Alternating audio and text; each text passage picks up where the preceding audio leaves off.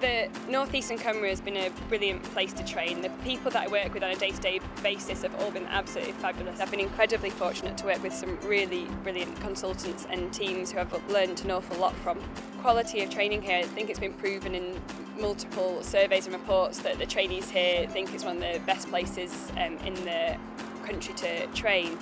For me specifically, I've just had the opportunity to take a year out to do my Masters in Medical Education, so I've been able to study for that alongside setting up a simulation centre at University Hospital of North Tees, which has been a brilliant thing for me to do. There's loads of good things about living in the North East. The people here are incredibly friendly and some of the best that you'll ever meet. There's a great range of things to do. I really like outdoor sports, so walking, climbing, triathlons, surfing. There's great beaches only 10 minutes away. We're really close to the Northumbrian coastline and countryside. So to any future doctors looking for somewhere to live and train, I would thoroughly recommend the North East. There's so much going on here and I've had an absolutely brilliant time training here.